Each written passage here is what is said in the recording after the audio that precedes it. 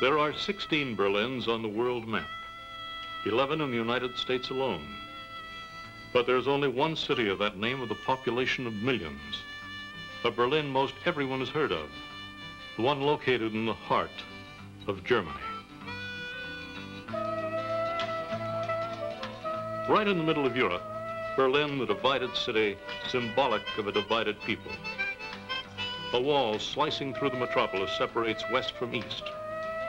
The eastern part of the city is under Soviet responsibility. In the west, there are a French, a British, and an American sector.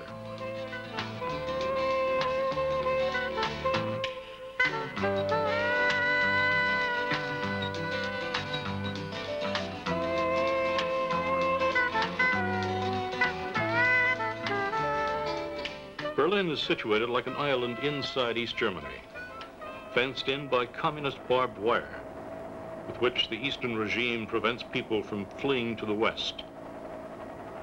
And there are wide open no man's lands and ditches, illuminated at night by spotlights, watchtowers, soldiers, and cutting through Berlin, the insurmountable wall. It separates the citizens of East Berlin from freedom, which is cherished in West Berlin as much as in Iowa, California, Florida, or Washington. This freedom is guaranteed by treaties and protected by the troops of the Western Allies. The Americans shoulder the greatest burden.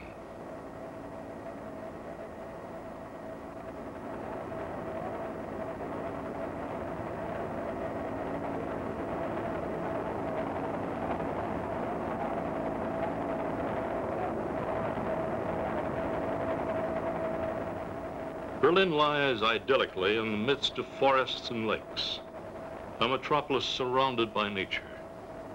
The American sector is particularly green. Responsibility for the security of the 2 million West Berliners is borne not by the city administration, but by the 3 Allied city commandants. We meet Major General Calvert P. Benedict in front of his headquarters. Our presence in Berlin is very simply to maintain the freedom of this great city. We stand for freedom for all peoples in the world. By our presence in Berlin after World War II, we made a commitment to the German people that we would give them an opportunity for a democratic government and a democratic way of life. For the 35 years since World War II, the communists have brought great pressure on us to leave the city, and had we done so, we would have turned 2 million Berliners over to a communist way of life without political, spiritual, or intellectual freedom and no hope for the future. By our continued presence in Berlin, we have fulfilled our commitment and we have perpetuated the freedom of West Berlin. Berlin, May 1945. The Soviets had conquered the city. What General Benedict said is based on the agreements concluded before the end of the war. The victorious powers had decided to jointly occupy the former capital of Germany. In Yalta in February of 1945, Roosevelt, Stalin, and Churchill confirmed these agreements. 6 months later, Truman, Stalin, and British Prime Minister Attlee met in Potsdam. They agreed that Berlin be divided into 4 sectors and initially governed jointly. But it was not long before the Soviets attempted to exert more influence on the city. In 1948, the East-West conflict came to a head, a total Soviet blockade of West Berlin. General Lucius D. Clay set up a gigantic airlift to keep supplies coming in. In over 270,000 flights between June of 1948 and May of 1949, American and British military planes flew in more than 2 million tons of food, coal, and industrial goods to West Berlin.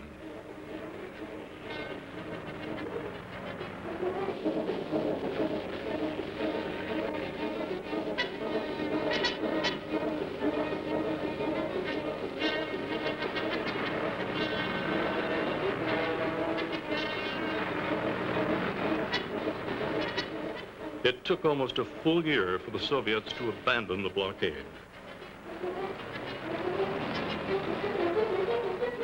Because in the following years, up to 5,000 people were fleeing every day from East Germany to West Berlin.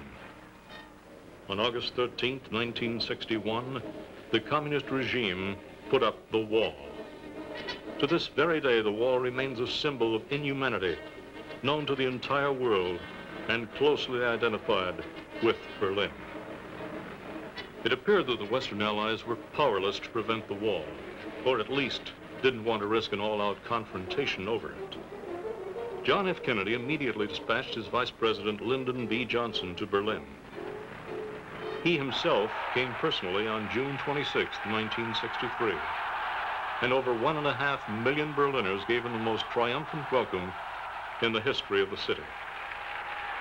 Here in front of City Hall, President Kennedy spoke what were to become legendary words. Today, in the world of freedom, the proudest boast is, Ich bin ein Berliner.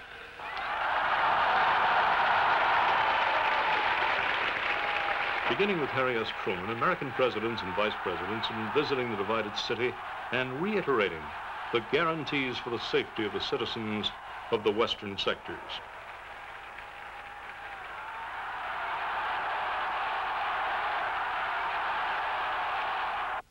The Control Council building, symbol of the four-power status of Berlin as a whole, on which the rights and responsibilities of the Western Allies are based.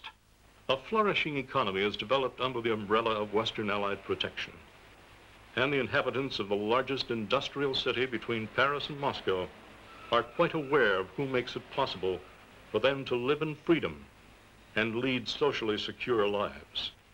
Let's listen for ourselves. One question. What do you think of the Americans in Berlin, both civilian and military presence? Well, I would be happier if they could be here just as civilians, as tourists or such.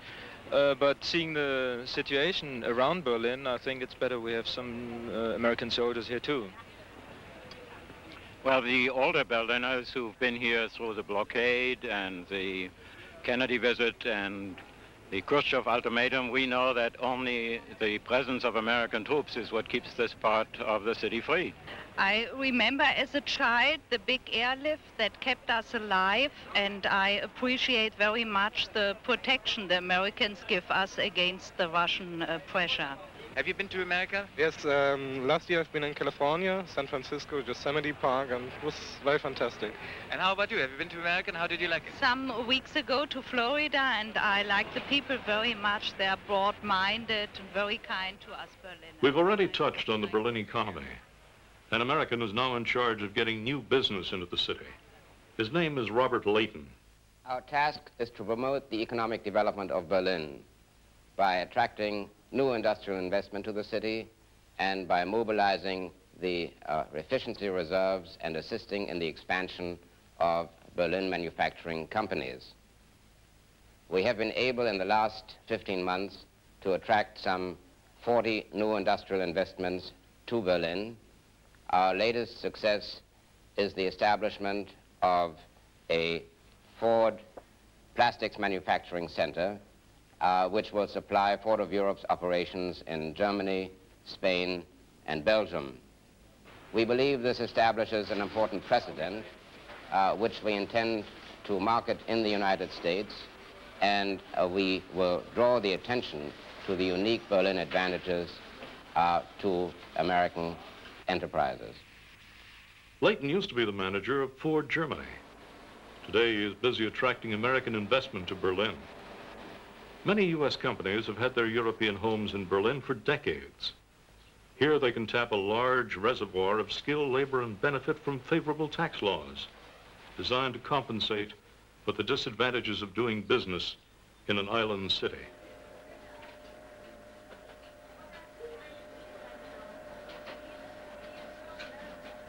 Mr. Horstkotter, what are your reasons for running production facilities in Berlin? Well, besides the financial incentives, major advantages for Gillette to operate in Berlin are the existence of a highly skilled labor force, which is well motivated, flexible, and quality productivity minded. And furthermore, the climate of the city, which is still one of the most important industrial, educational, and cultural centers in Europe. This city offers a wide range of financial incentives to attract foreign investors, which enabled them, in practice, to establish production facilities with very little capital expenditure. Something unusual in a very unusual city. An American radio station broadcasting 2 programs in German around the clock. It went on the air in 1946 and is still today extremely popular in both East and West. RIAS, radio in the American sector, with 650 employees and a world-renowned big band. Once a year, RIAS holds a huge public festival in front of the restored Reichstag, Germany's democratic parliament until 1933. The U.S. Brigade also participates with music and shows. Among the spectators, General Benedict and his civilian deputy, Minister David Anderson. He works for the State Department, which always staffs this post with a high-ranking diplomat. American efforts to maintain Berlin's viability are not limited only to our military and official presence here, or only to encouraging American investment in the city. We also make a significant contribution to the city's culture. Right in the downtown area, we have the much frequented America House. There's the Henry Ford building at the Free University, set in one of Berlin's green suburban areas.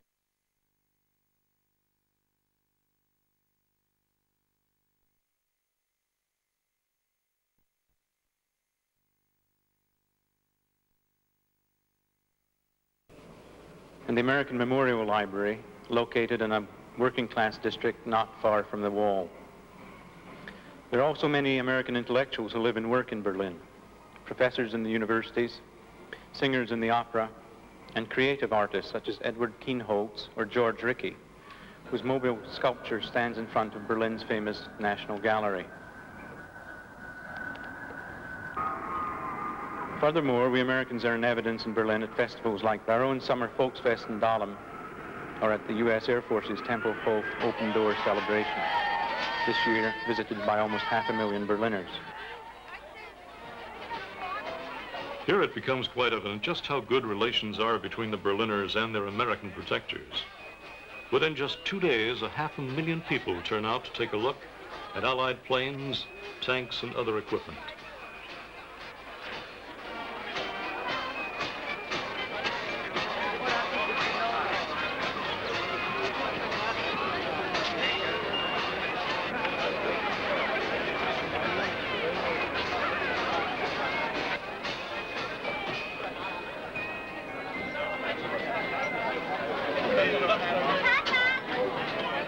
And they come to enjoy American hamburgers and ice cream as well.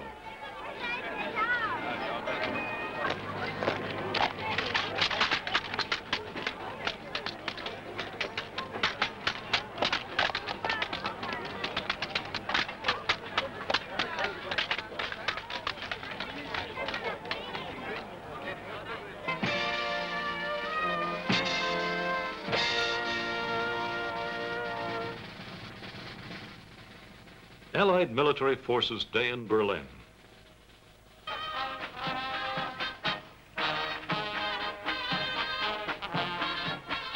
The 3 Western Allies work together smoothly, efficiently, harmoniously. Even though West Germany's political, judicial, economic, financial, and social system applies also to the West Berliners, and despite the fact the city-state maintains close ties to West Germany, the Allies nevertheless have sovereignty over the area, but they work closely together with the West German authorities.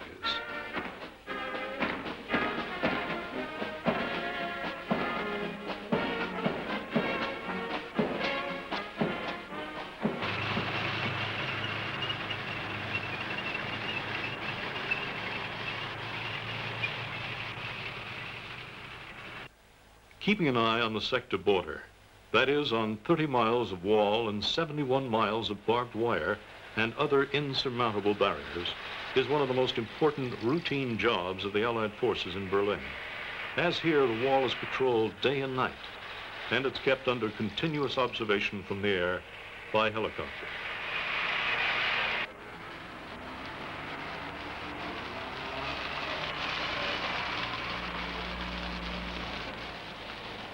U.S. soldiers can also enter East Berlin. They regularly cross over through Checkpoint Charlie for excursions into the eastern part of the city. Since the four-power status applies to Berlin as a whole, such patrols are part of the Western Allied tasks in Berlin. The Soviets, incidentally, also come to West Berlin.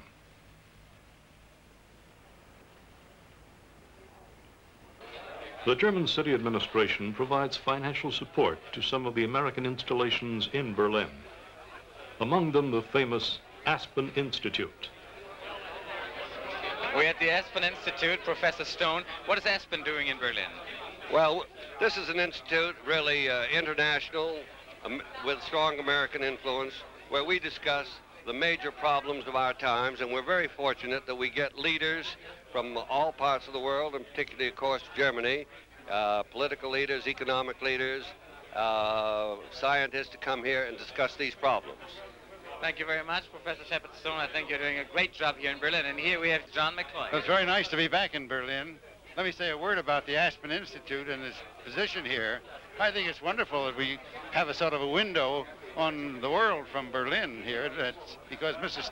Stone has been able to bring very distinguished commentators and students and scholars. It's, I think, a real contribution to the life and vigor of Berlin. And I always enjoyed the mood and the courage of the Berliner. And it was always good to come here. Here we are in the foyer of the modern Berlin Opera, and here we have Catherine Gay and Donald Grove. You're both starring in a modern opera called Titanic, which is also to be shown in America. What is Titanic? Is that a real opera? Titanic is, first of all, an audience participation, so-called opera, and I call it a collage, opera, musical comedy, cabaret. And you want it, you've got it.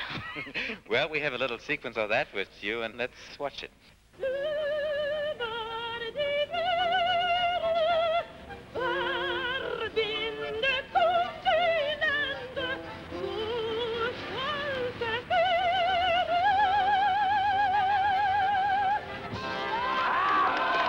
Catherine Gay, you're working here for years at the Berlin Opera, and you're working with German colleagues and German staff. How do you get along? Well, I would say I get along with them as I would with anyone in any country. And now that I've been here so long, I finally mastered the language. How about you, Donald Grove? Well, I definitely say the same. We live here with our families, children, everything, our colleagues. Everything's just socially the same as it would be at home, I think. And it's a completely reciprocal thing, I think, as far as the Germans are concerned. They've even appointed me, my colleagues have appointed me the grievance man to the opera now. And that shows, I think, that we're quite integrated here. But less prominent Americans feel at home in Berlin, too. For example, art gallery owner and author Mike Collins. He earns his living through the sale of books and brochures and with a snack bar in one of the city's large museums. Berliners are quite friendly to Americans, especially probably because of the fact that American GIs at the end of the war weren't vengeful, but quite polite and quite friendly, and passed out chewing gum to the kids as an example. That's why I call it the chewing gum syndrome. And Americans can certainly get along here just as well as they can in most American cities. I'm a city boy, so I like being in a city rather than out in the country. And Berlin is a big city without the hectic of New York City, which is where I'm from. I just find that it's a little bit quieter here, but it's got all the things that I like about New York. Berlin is trying to rejuvenate itself, trying to become young again with architecture, without at the same time destroying the old architecture, or it's trying not to as much as it can. It's a big, great problem, and it's a problem which I'm very interested in and I'm making a contribution to. The 6,000 American soldiers in Berlin have other problems. There's the problem of money. 10 years ago, G.I. Joe got 4 marks for his dollar. Today, he gets less than half that amount. Sergeant Young coordinates contact, bringing Germans and Americans together.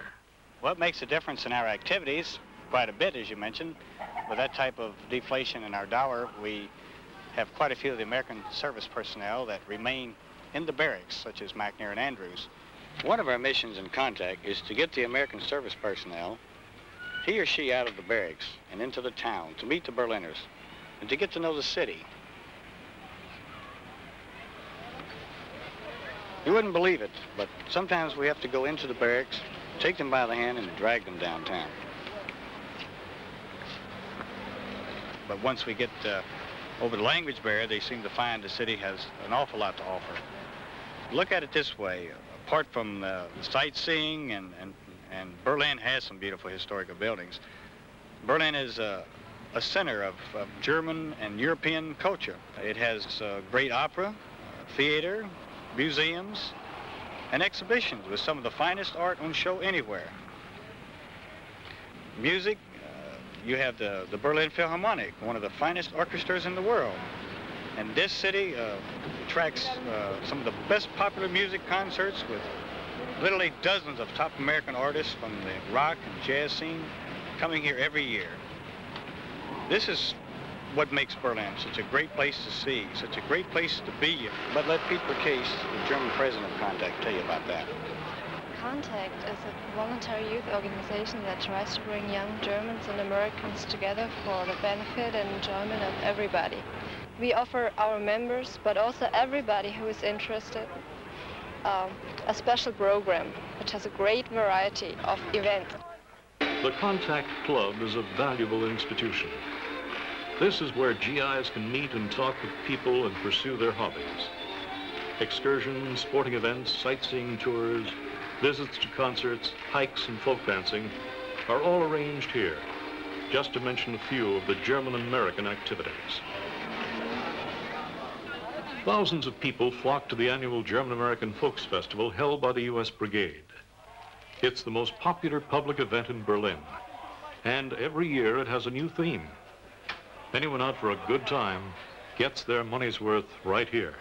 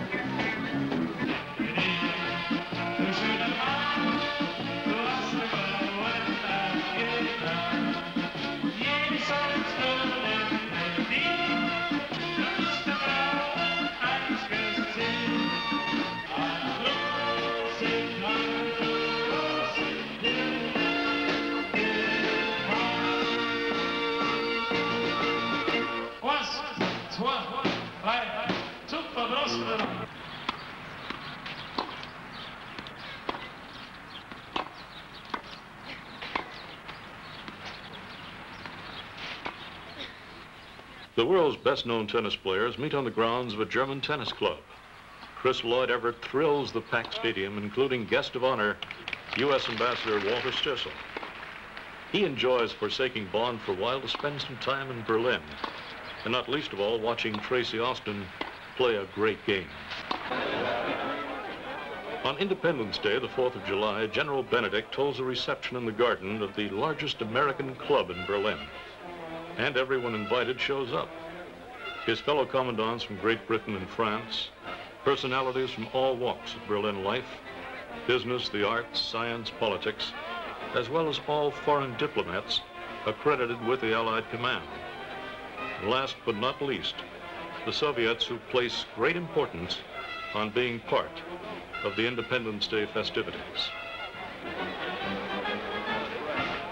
The GIs serving in Berlin have at their disposal the best athletic facilities. Indoor swimming pools, football fields, tennis courts, a magnificent yacht club, and one of the most beautiful golf courses in Europe. It doesn't count now, the last one. No. The first one counted. The one that's laying in the middle. That's right, unless this one's longer. You guys don't get this ball back either. Free shot. I'll take that one. As a matter of fact, the U.S. colony offers just about everything one can enjoy back home. And for the children, of course, the baseball field with the coach and grandstand are what's most important.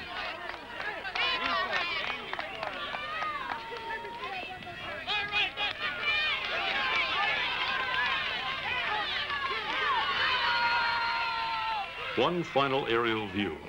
This is the temporary home of some of the 15,000 odd Americans in Berlin. Little America is what the Berliners call this section of their city. with its supermarket, tank company, movie, housing units, schools, and a church for all denominations. This is our faith. This is the faith of the church. We are proud to profess it in Christ Jesus our Lord. Is it your will that Daniel Everett should be baptized in the faith of the church, which you have all professed with you? And it cannot at all be excluded that this baby about to be baptized is, in fact, a third-generation American in Berlin.